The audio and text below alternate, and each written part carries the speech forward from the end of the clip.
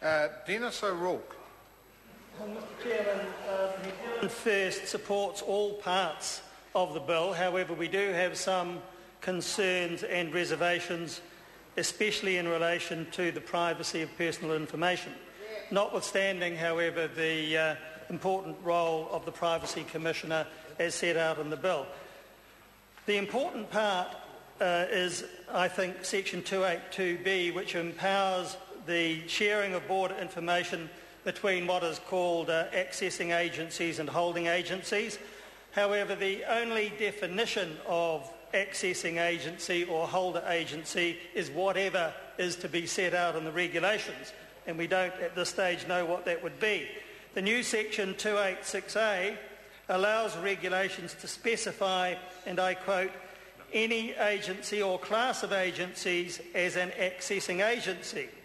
So that is very wide. It can include companies such as airport companies as well as government departments, port companies and so on. We don't really know how wide that is, so that's something of a concern for us. Nevertheless, New Zealand First does support the new provisions in the bill, so far as they allow appropriate agencies to share border information. And we accept that that will better and more efficiently and effectively allow those agencies to carry out their duties.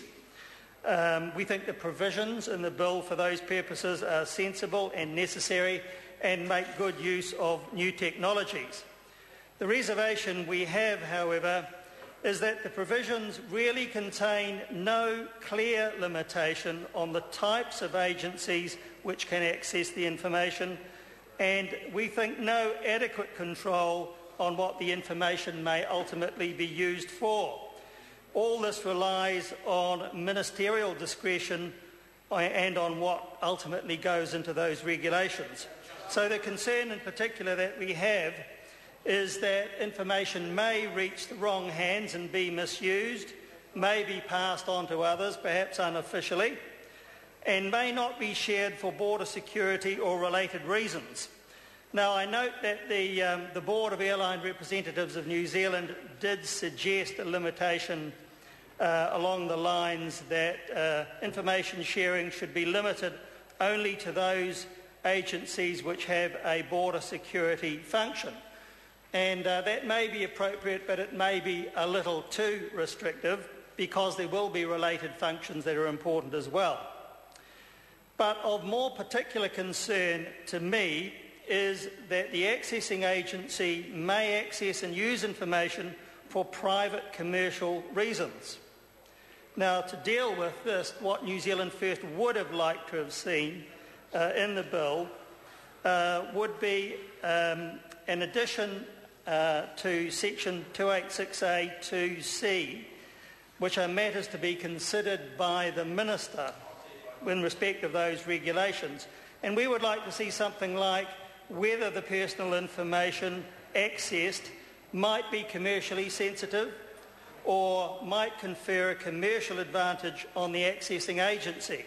And there is nothing of that nature in the bill, which we think is something of a disappointment because it does impinge, we think, on that principle of private personal information requiring adequate protection.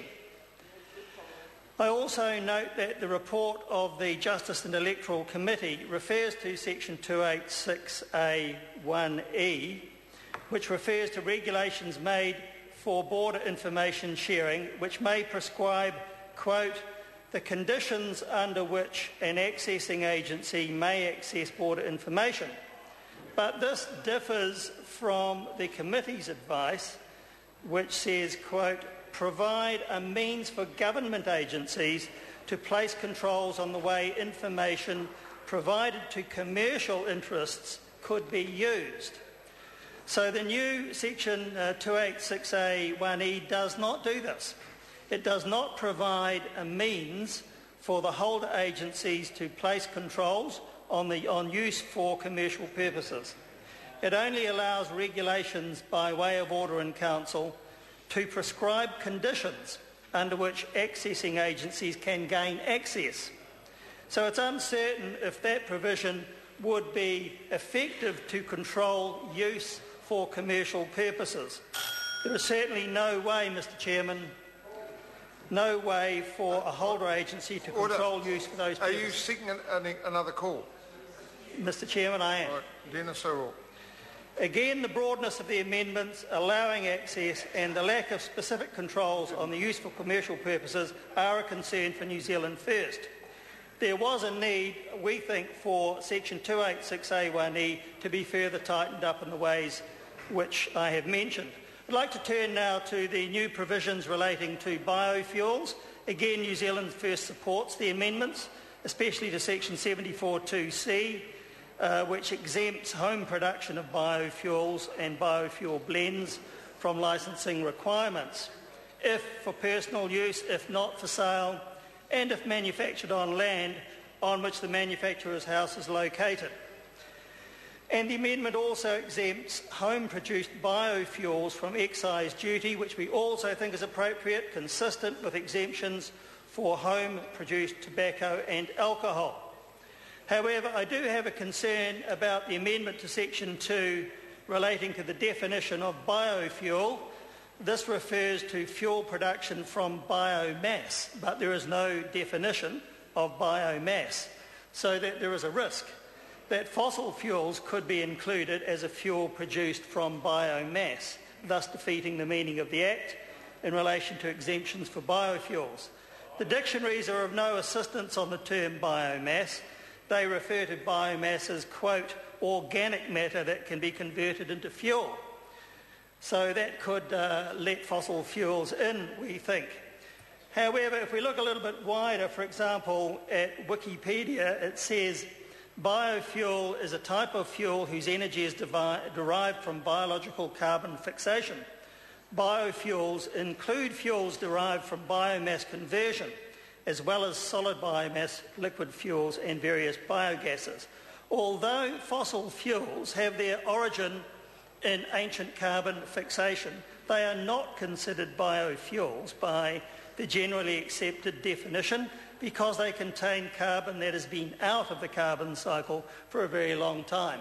So for that reason, I think the definition as it is will just survive and be workable. However, it would have been preferable to see a better definition in the bill. With those reservations, Mr Chairman, New Zealand First will support the bill as it is. Point of order, Honourable Damien O'Connor. I hate to interrupt my colleague, Mr Mallard. It's not my style.